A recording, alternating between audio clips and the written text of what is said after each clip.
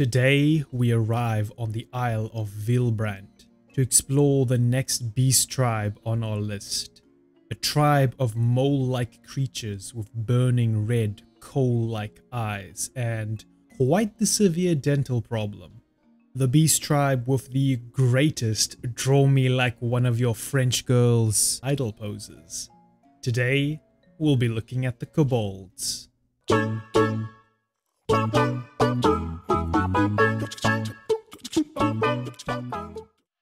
The Kobolds. They claim the territory on the northern parts of the Isle of Vilbrand, around the Ogomoro Mountain, a picturesque location near the beautiful Iron Lake, a site with brilliant rainbow-colored hues that permeate the ground and waters. Toxic sludge. Yep, lots of toxic sludge from their mining and smelting. Plus, there's even the lovely lung-destroying sulfur vapor from the lake. Yay, it's a bit of a mess, but it's still better than Limsa Lumensa. Luckily for the Kobolds, they live predominantly underground, but there is still so much we don't know about them. So our questions: what are their physical characteristics, their symbol and their god? What's their society and culture like?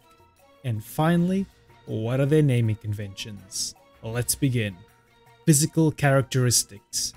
The Kobolds are a squat people and, physically, are quite weak. Their bodies are covered in short, oft quite matty fur, and they have the teeth of a British person. And just like the British, they live in dark, overcrowded and gloomy environments. But unlike the British who live in your house and have claimed it as their own, the Kobolds want to be left alone and live predominantly underground. And due to this, their eyesight has degraded to be among the worst of all the races. However, where one sense gets weaker, another gets stronger. The Kobolds have an incredible sense of hearing, and they have developed long, precious, sensitive hairs on their faces, which can detect the tiniest change in air pressure that allows them to sense movement around them. Kinda like a cat's whiskers, but on steroids. The Kobolds also enjoy one of the highest fertility rates in all of Eorzea, popping out babies faster than a mentor pops out of an extreme fight in mentor roulettes. They give birth in litters anywhere between 5 and 10 babies, which means their population is quite explosive, needing to constantly expand to have a lot of land to create even more smelters for the new Kobolds to help in their mining and metallurgy. They also need to find a lot of food to fill an ever-increasing number of bellies. But what do these little metal-encased mole people eat? Well, they are insectivores, eating all manners of grubs and worms. Any invertebrate that burrows through the ground is fair game to the Kobolds, with raw and wriggly being their preferred method of consumption. Yummy yummy for my tummy. Slimy, yet satisfying. One of the best delicacies they have are the white earthworms. Finding them is a treasured discovery, and near always they are taken and consumed by the Kobolds that are in the highest ranks in their society. Perfect segue into talking about that society, Kobold culture and their god. To understand Kobold culture, we must first look at their religion. The Kobolds worship Titan, Lord of Crag, which, when I first played the game, I misheard as Lord of Cracks, which would lead to a very different kind of landslide. This landslide nightmare machine is actually quite different from what we adventurers experience. He is actually very caring, approachable, loving and protective, a father for all the Kobolds. For you see, the Kobolds believe that in the beginning, the world existed as a relentless, hostile place, very cold and unforgiving. Titan looked upon this world and was displeased. He saw it needed custodians. Thus, Titan molded some earth and breathed life into it, creating the race of Kobolds. But Titan's children were frail and weak, much like my targets for rescue, and just like those targets, they won't survive the cruelty of this world. Seeing his children's weakness, Titan sent magma to flow from Ogomoro Mountain and had it cool to leave behind rich veins of ore. Here, Titan sat down with his children, gave them all some hot cocoa, and taught them the ways of mining, metallurgy, and smelting. Thus, now armed with weapons and clad in armor, the Kobolds were able to claim the lands around Ogomoro as their own. Then Titan went out for a cigarette and never returned, claiming that when his children need him most, he'll come back. Due to the belief that Titan created ore, the Kobolds see every bit of it as a blessing from him. It was he who created it for them, and it flows with his life force. Thus, the Kobold symbol is that of a stone, imbued with life. With Titan's teachings, the Kobolds have become an entire society dedicated to metallurgy, mining, and smelting. Let's talk about that, their culture and society.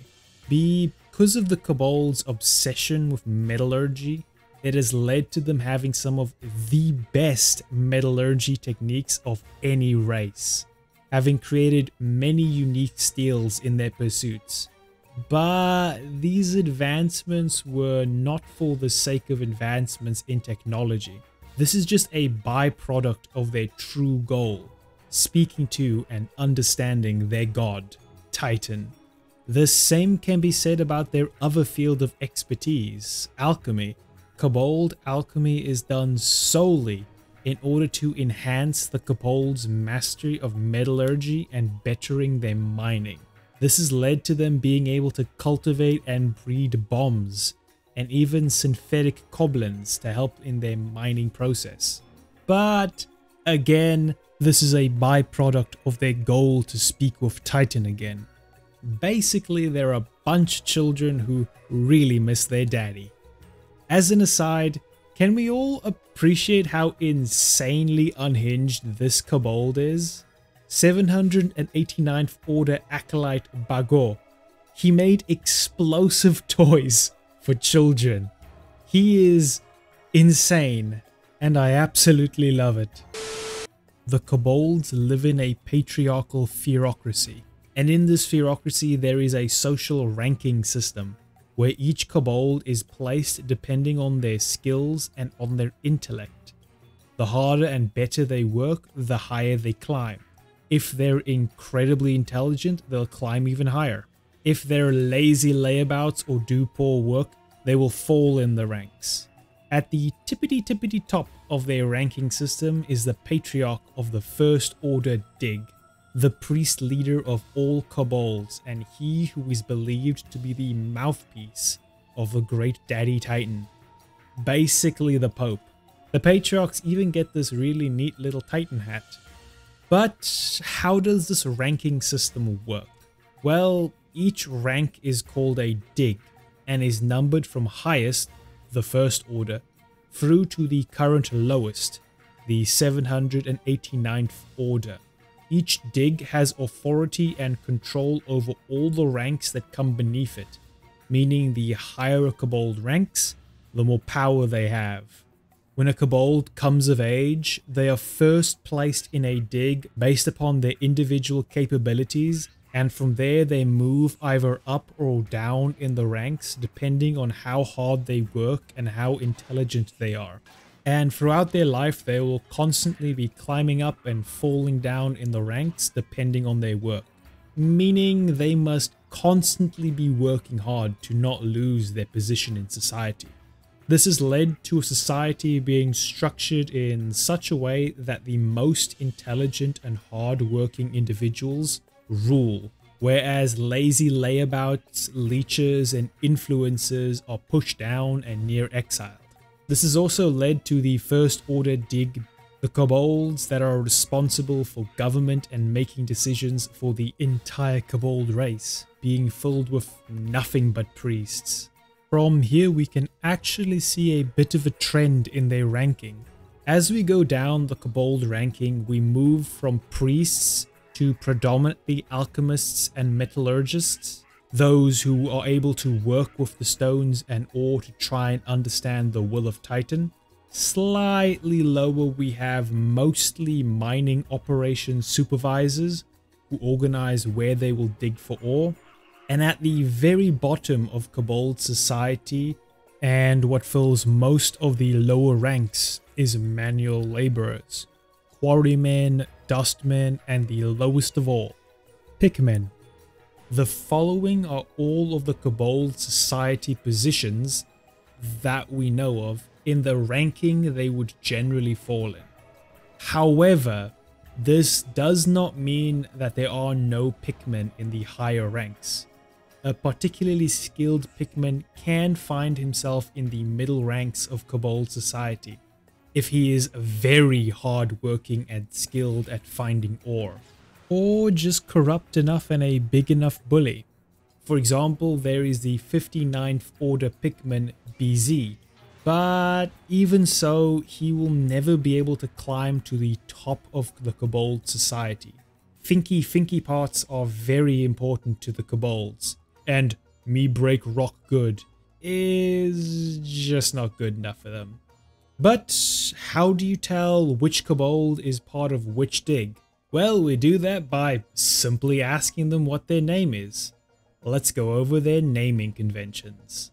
Kobold names are incredibly short. They are single syllable sounds with the vowel second, such as ga, ba, yo, bu, zo, and so on. But each kobold is also a part of a clan. Yes, kobolds also have a clan inside their social structures, but it doesn't really mean anything outside of just happening to be their last name. A clan name is also a single syllable sound. Zu, za, la, ma, or even ones they use for names such as ga, ba, and so on. For example, a kobold named Yo Ma refers to Ma of the Yo clan. This short naming system, along with their very high birth rate and numbers, result in many kobolds having the exact same name. However, this is not a problem for the kobolds, as near none would introduce themselves as just their name. They would always introduce themselves first by their dig, then their position in the dig, then lastly they will give you their actual names. They're incredibly fixated on status. For example, Yo Ma would instead introduce themselves as 66 Order Executioner Yo Ma, being the 66 Digs protector of younglings. Now, after they've introduced themselves to someone, they will often just use their name and not constantly repeat their dig and position. But in the instance where there are two kobolds with the exact same name, which apparently isn't too uncommon, they will keep their full title when being referred to in order to prevent confusion. And that's it really. That's what we know about the fuzzy balls known as kobolds. I hope you enjoyed. Next we will board our ship to travel across the Indigo Deep to the goblin home of... Wait a second. What was that? There's something fishy about that boat coming towards me. Oh dear God, I can see it now. It's another beast tribe. What a fantastic opportunity to segue into talking about the Saragan. Oh, what am I doing? But for now, goodbye my friends, and have a great day.